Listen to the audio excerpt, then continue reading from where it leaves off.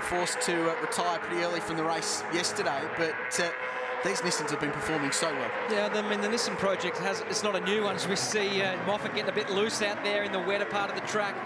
The Nissan project's been announced over, about this time last year they announced they were going to interview Supercars, so the Cali team's had a while to adjust and build the new cars. We've got Scott Pye have a big slide on the exit there and make a bit of contact with Moff.